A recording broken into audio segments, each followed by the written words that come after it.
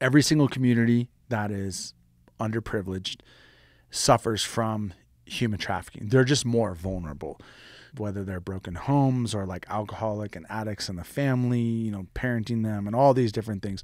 A lot of it's like generational, you know, that whole term like generational trauma. I don't know if I believe in that, but I know like if your dad's an alcoholic, like your life is different than someone whose father is not, right?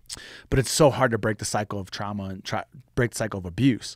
So what ends up happening in these areas is if mom's a drug addict and she's bringing home boyfriends all the time, and now you're a 12-year-old girl and all her boyfriends slide into your room and this, that, and the other, like these stories are the norm versus a story.